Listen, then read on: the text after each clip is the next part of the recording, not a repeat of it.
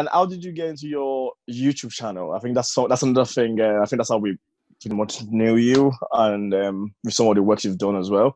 How did you get into that? Was that just something you just got really interested in, or as you got better at sprinting, you just decided to start filming some videos and then realized you're putting on YouTube? Yeah, no, really, I think I've been making videos longer than I've been sprinting, really.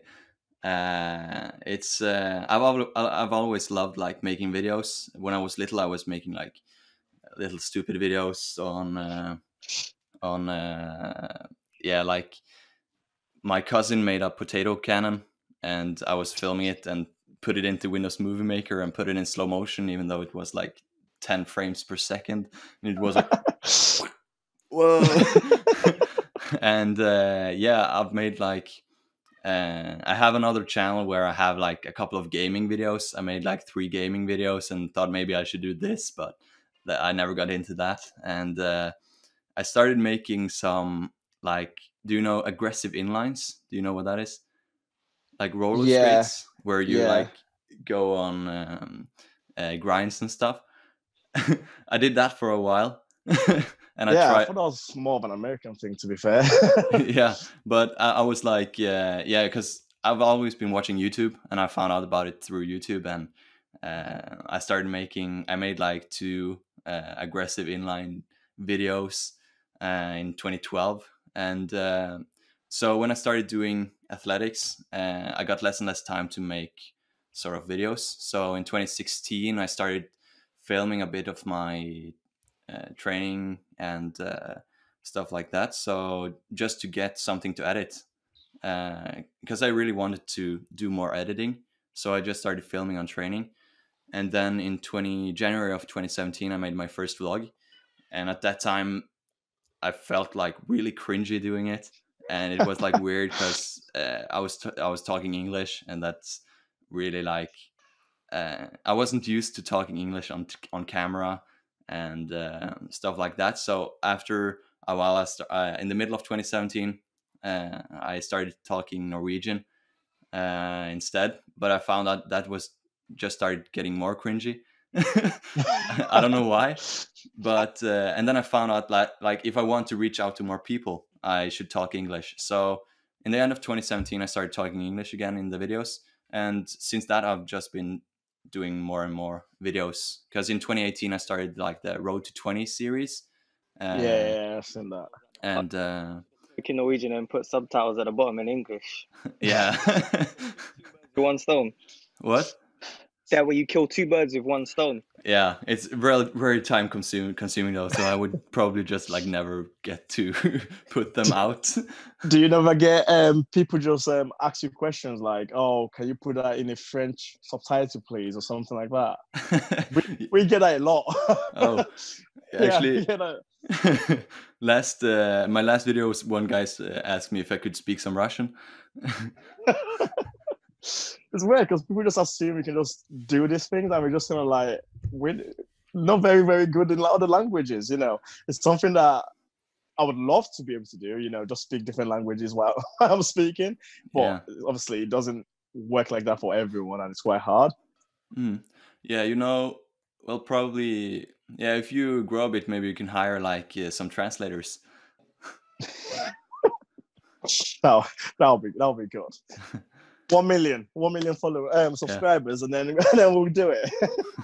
I've got a question for you. So in 2018, you ran a 150, which was timed at 15:57. Yeah. Fortunately, it wasn't ratified as a record because the win was not recorded. Yeah. When you heard that, how did that make you feel? It was really unexpected because, well, I have to tell you that we had a lot of tailwind. So, but it was like, when I heard it, it was like, what does this even mean? Because I was like expecting to run 15:8 or something. So, yeah, and it was, I believe it was my season opener as well. So, and my goal that year was to run, I wanted to run like 2080 and qualify for the European champs. That didn't happen, but yeah, yeah, it was. Yeah, I don't know. I was just like sort of. The time was so fast that I didn't like really know what to feel about it. Okay. And of course, it was a lot of tailwind, and we didn't get the measurement and stuff like that. Even though there was a lot of tailwind, did you still feel like you knew that you were running fast at that point in time? Yeah, I was feeling really fast. I think I've never felt like that fast that early in the season, and that season I really ended up like chasing the European standard the whole season, and I ended up running a lot of 200 meters, Yeah. and many of the competitions felt like, yeah, this was the competition. I felt like I was running sub 21, but then we got like headwind, uh, and suddenly one of the meets everyone was running slow, and it was like, yeah, what happened here? Like one guy, Jonathan Quarko, we were in the same race, Whoa. and he hasn't run over 20. He hadn't run over 21 in like 2.5 years, and suddenly he was running 21:10 or something, and it was, yeah, very weird. so so yeah, even though it was a lot of tailwind, I know that I was in really good shape at the time, and you still have to move your legs that fast. Fast. So And everyone is in the same boat. Like everyone in that company is doing the same thing. mm, So where this season has been kind of cut short and championships aren't happening as of yet, going forward, what are your like new goals and targets? Because obviously, evidently, you're missing out a year worth of athletics, really. yeah, yeah. So my main goal this year was to be running the European Championships in August. So when that got cancelled, it was I really felt like, yeah, what is my goal? Didn't really know what was supposed to be my goal this year then, Yeah, and yeah, I think going through the season, I'm just going to try to run good races, just try to work on running relaxed, because that is something I've been struggling with, yeah, um, and yeah, just like get. I think, yeah, just my goal is to get some good races in summer, in the end of summer, and try to stay consistent and maybe get a PB. And then in September, I hope to defend my national title in the 200. So yeah, it's just yeah, the goals are a little bit different than they were, but I think that the last years I've been underperforming at my peak. So, or I've had bad conditions in my peak races. So um, I can still go for a PB this year, even if it's not going to be the same competitions. yeah. And I think it can probably be a pretty exciting season, anyways. And with you defending your 200-meter national title in September, when would you then take a break to then start back training? Uh, Or would you just train straight through? through the summer. No. So you said you're competing in. Sorry, I've got a. Ah!